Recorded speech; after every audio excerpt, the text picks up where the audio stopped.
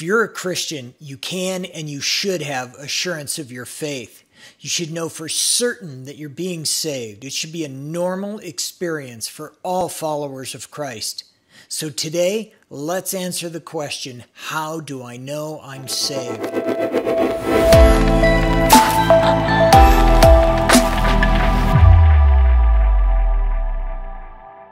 Salvation for the Christian is a supernatural experience. It's granted to the believer in Jesus and the sufficiency of his sacrifice on the cross, and it's secured in the Holy Spirit. The believer doesn't suddenly glow or grow an inch taller. There's no immediate external evidence of one's conversion. Everything happens inside, beyond our reach. So can we really know that we're saved apart from saying that we are? The Apostle John says we can. In 1 John 5:13, the Bible says he writes these things to you who believe in the name of the Son of God, so that you may know that you have eternal life. The life of the Christian isn't to be spent wondering or in vain hope. We must pursue the assurance of our salvation. We have to devote ourselves to knowing for certain what we believe and why we believe it. When we do, the Holy Spirit himself gives us all the assurance we need. Assurance begins with a correct perception of salvation. As the apostle defined it in John 17:3, eternal life is knowing God. Not knowing of God, as the purveyors of cheap grace offer, or knowing about God, as empty theology posits, but knowing and being known by God. It's a life that is marked by the power of the resurrected Christ that was not present before conversion. Salvation is not an insurance policy. It is not a golden ticket to heaven. It is the life in full that Jesus promises, present to God at all hours of our day and in the presence of God in every aspect of our lives. When a person subscribes to one of those false notions of salvation, those that really only concern themselves with entrance to heaven, well, there's a very real possibility that conversion has not occurred and that the rich inner transformation that the Bible describes never becomes a reality. In a case like this, where salvation is reduced to the minimum amount that a person has to believe to be led into heaven, assurance has no foundation from which to build. The supernatural nature of salvation is both assuring and challenging. It is very good because regeneration and salvation is completely the work of God. So we will know that it's done perfectly. At the same time, it's a challenge because we don't get our hands dirty in the process, so the mystery can be a bit unnerving. What this means is we want a way to test, to examine or evaluate our salvation in order to have assurance that God wants us to have.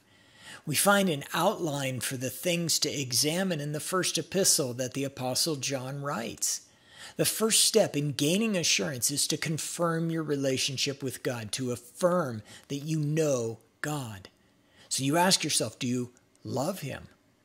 A characteristic of a true believer is that they love God and love Jesus. Now we can sift our response to test it in light of the witness of Scripture. Do you, for example, love God himself? Or do you just love the idea of God? Are you experiencing the depth of life, for example, that your beloved Savior promised that you would experience? This foundation of love expands in so many directions that every one of them, affirm your relationship with God. Does your love draw you to God's presence? Do you look forward to the communion of prayer, this supernatural ability to talk with your responsive God? Have you experienced the amazement of his grace when you discover a new truth in the reading of the Bible? These are the kinds of supernatural experiences that build your assurance of being saved. In the first chapter of John's epistle, he gives us another point of explanation, our sensitivity to sin. A golden ticket clutcher, or someone who prays the magic words, they may go about the rest of their lives in the same exact way that they did before they got the ticket or prayed those magic words. The truly regenerate have received the indwelling Holy Spirit, and his tolerance for sin is zero. This means that the believer will have an increasing sensitivity to sin. Because our fellowship with the perfectly holy God, well, we're going to become more and more aware of the rebellion that remains in our life, and our love for God and our gratitude for his grace moves us to do something about that sin.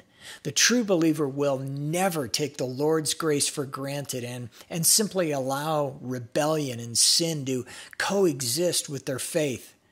The believer cannot do so comfortably, as the Holy Spirit simply won't allow it. The passage in Romans chapter 7 that's constantly used to justify ongoing sin needs to be read a lot more carefully. The apostle is not throwing his hands up in the air, accepting that, sin can have its way. Not a chance. He refers to the battle between light and dark as the war that it is, with his soul trapped in the middle. Do you have that sense about the sin in your life? Our obedience to the Lord and his commands is another place where we can find assurance. Once again, John is explicit on this point, saying that in chapter 2, verse 4, whoever says, I know him, but does not keep his commandments is a liar, and the truth is not in him.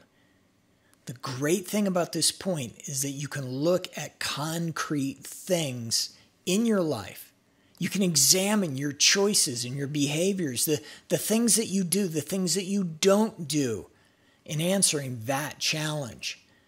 The test is not that you obey perfectly 100% of the time, because we know that's not a realistic standard according to our fallen natures. But as we mature, there should be an increasing sensitivity to sin and a growing desire to address that sin. Our assured soul should long to become more obedient. John says that the believer will grow in obedience, evidenced by an increasing Christ-likeness in our lives. Do you see this growth in your life? John's epistle contains a number of other experiences that the Christian can evaluate to build their assurance. And they're all similar in that they are not simply external factors that a person themselves could cause to happen. Each is a supernaturally affirmed evidence of relationship with God. Each shows that you know God.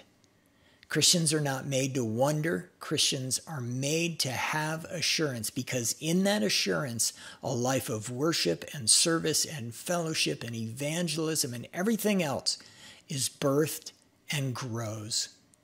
Set aside some time and evaluate your faith in terms of these biblical standards.